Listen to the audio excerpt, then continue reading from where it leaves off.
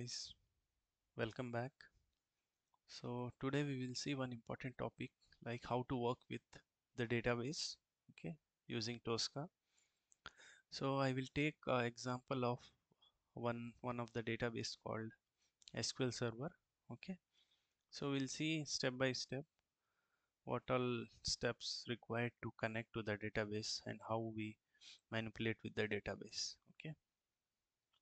So if you don't have the SQL Server installed in your system, then you can download it from Google. Like once you open the Google, just search SQL Server Management Studio. So it will show some option, like you can go to this option like Microsoft Learn website. If you click on this option, it will open one page, okay. So you need SQL Server Studio as well as SQL Server, okay. So you can download the SQL Server from here. Once you click on this, it will ask you to download um, different edition. It is mentioned for free like Express and Developer. You can go with Developer, okay. And once it is downloaded and installed, then you can come here and you can download the uh, tool, okay. Download SQL Management Studio, okay. This one you can download. So this UI looks like this. Once you download and install, this UI will look like this, okay.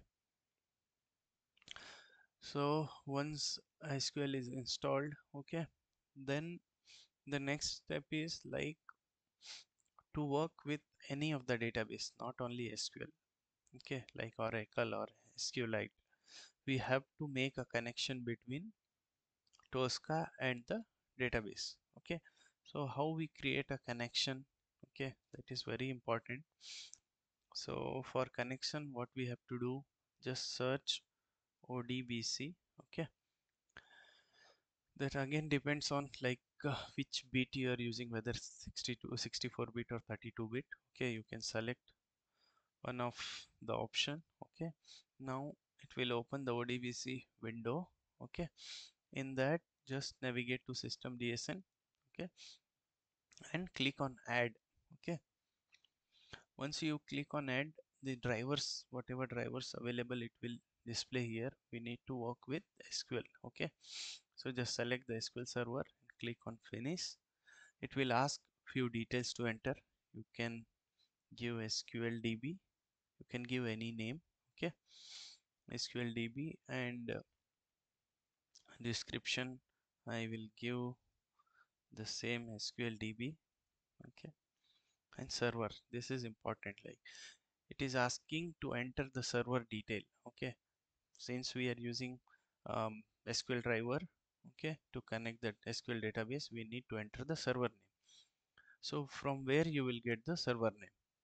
So if you go to the editor, okay, SQL Server editor, if you right click on your connection, okay, then properties, okay, in the properties, view connection properties, you will see the server name here, okay.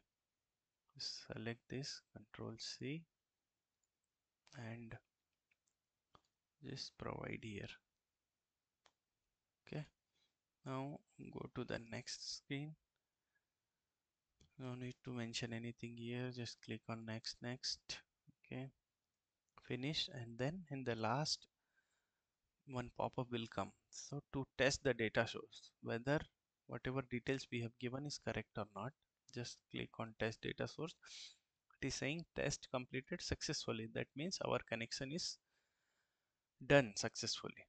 Now we can work with the SQL database. Click OK, okay, just click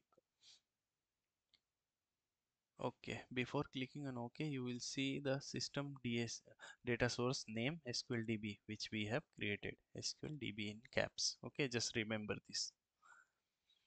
Click on OK. So our connection is ready. Okay. Now, since our connection is ready, we are good to go ahead with our DB operations. Okay.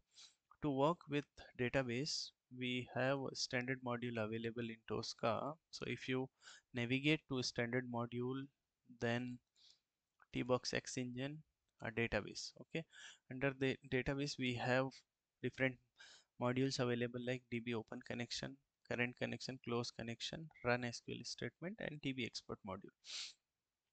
So this module is used to open a connection with the database, which will ask few parameters. Okay, and this is to close the connection, and this is to run the queries, like how we run the query in the editor, right? Same way you can run the query through this module.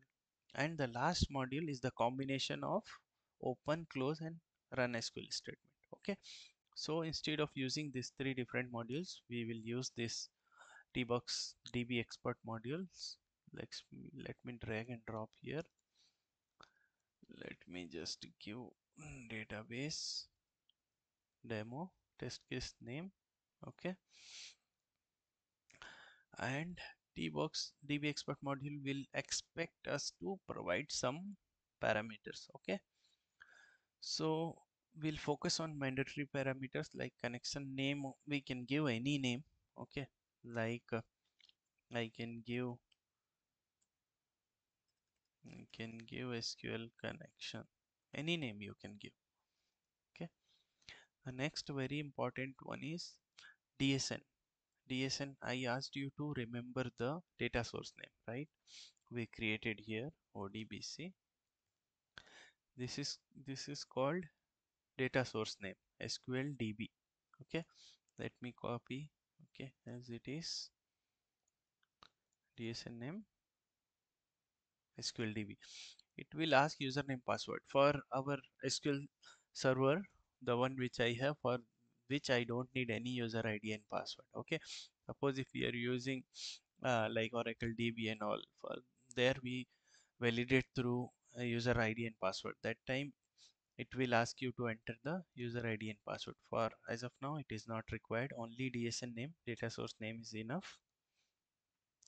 This one you just don't need for SQL server now. Okay, this is SQL statement, so it is asking us to write some SQL statement here, and if we want to fetch some value, then we will fetch through result table, and close connection is true. So once we open the connection, we have to close the connection. Okay, so now next part is SQL query. So once I go to my database, so I have created one table.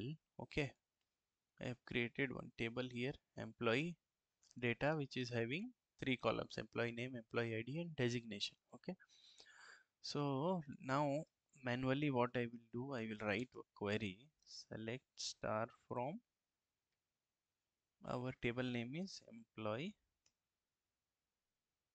data. Okay, this is one very basic query. So once I run the query, you can see it is showing two records. Okay, for this employee data table I have inserted only two records. Okay, so from this table, first we will see one basic example. I will run this query and I will try to fetch the first employee data. Okay, let me copy this query. Okay, copy this query and paste here. Okay, so this query will return these two rows of data. Okay, and I want first row of data, first row data. Okay, employee data. So what I will give here, I will give has to, because why I'm giving has to, because our records, first record will starting from second row, this will consider as first row. Okay, header.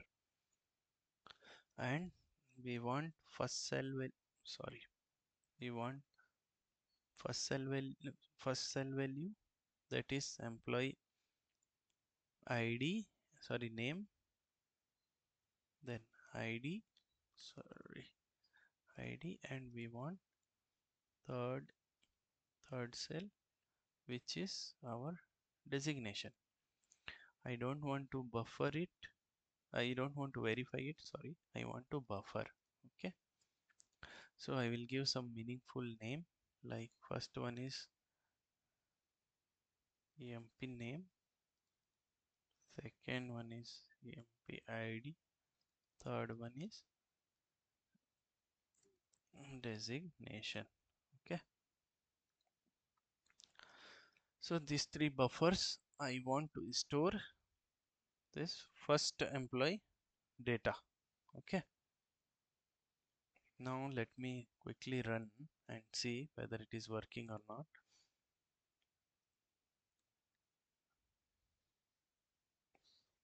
So our test case is showing as passed. Okay, you can see result table, it is showing buffer with name, employee date, employee name has been set to value abc 123 and tl. Okay, just cross check. Okay, so abc 123 and tl, this is what we were expecting. Okay,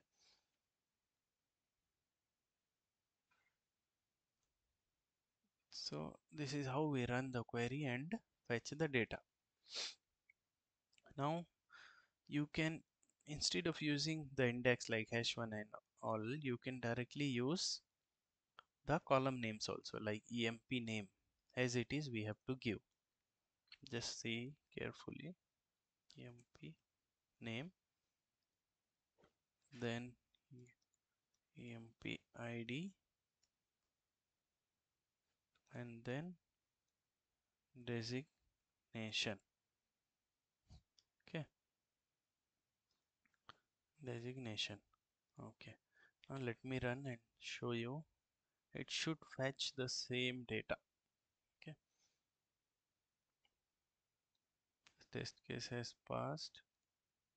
You can see the employee name abc123 and tl, it is fetching the same data. Okay, so this is just to fetch the data. Same way you can update also, you can pass the update query. Whatever query you run here, the same query can be run through Tosca also. Okay, once you do update, any update, then we have to commit the query. Okay, because once you update in the um, um, editor also, you commit the code, right? Same way you have to commit. So for that also, what you will do, you will copy the same steps here, copy paste the same step in SQL statement, you will just pass commit, that's it, in the next step, so it will commit your record. Okay, it's very simple, guys. Okay, yeah, that's all for this DB connection and how we fetch the data from DB. Okay, thank you, bye bye.